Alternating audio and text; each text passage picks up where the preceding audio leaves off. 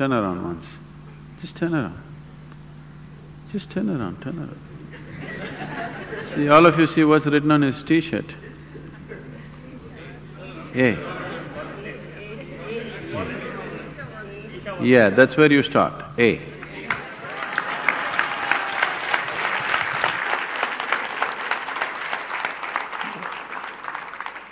Don't start with Z, A.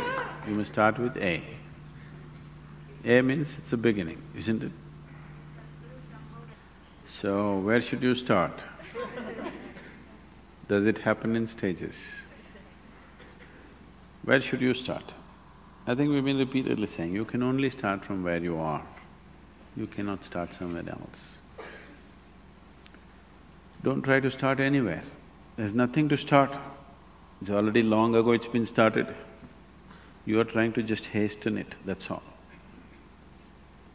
You can't start it, it's already started. Your longing to grow has started, isn't it? Maybe you're thinking of more money, but that's only your misunderstanding. But essentially, you want to be something more. That's a spiritual process. Misguided, but a spiritual process. You want to become powerful, you want to become rich, you want to become knowledgeable, you want to be loved, you want to have pleasure, all these are spiritual processes going in wrong directions, that's all. Unconscious conducting of… you're unconsciously conducting a spiritual process.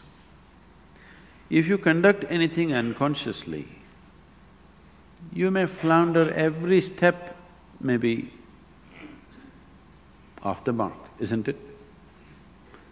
If you walk… now if I tell you, drive home with your eyes closed,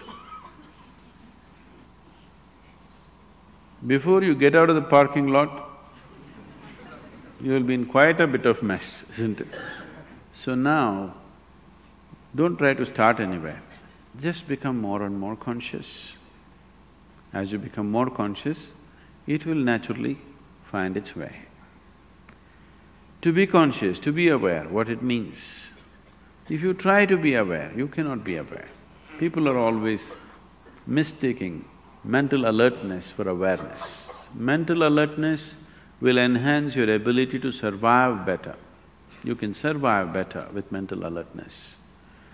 But that is not awareness. Awareness means, right now are you here, right now? Yes. Do you know that you're here? Yes. That's awareness. You're aware, that's why you know that you're here. Otherwise you would not know. Suppose you do not know that you're here, isn't it? If somebody… you know. So someone is dead, poke, no awareness. Someone is asleep, poke, immediately there. Now you don't have to be poked, still you are there. So what I'm saying is, your awareness anyway is coming in different stages. Have you noticed at different times of the day you're in different levels of awareness? So it can be heightened. What is needed for survival naturally happens. Even when it comes to survival mode, not every individual is alert to the same extent. Now you're driving on the street, not everybody is alert to the same extent, it's a survival process, driving. But not everybody is alert to the same extent. So even in the survival mode, not everybody is alert to the same extent, and that can be heightened. If you heighten this awareness continuously, a point will come where it's no more about survival. Something that is not needed for your survival will also come into your awareness. When that comes into your awareness, that which is not needed for your survival is bound to be a dimension beyond the physical. So when that comes into your living experience of life, you're on. Very simple. Those 7 days, what we were doing with you is slowly wind you up, wind you up, wind you up in such a way that you become more and more aware. Suddenly after 5, 6 days, you were like… After that, if you kept up your practice, gradually it'll move up every day. Otherwise, slowly you became dim once again. Have you noticed this? You steadily keep up your practice, how your awareness is, you give it up and slowly, voltage is going down. If voltage goes down, the light becomes dim. Light becomes dim, you see very few things.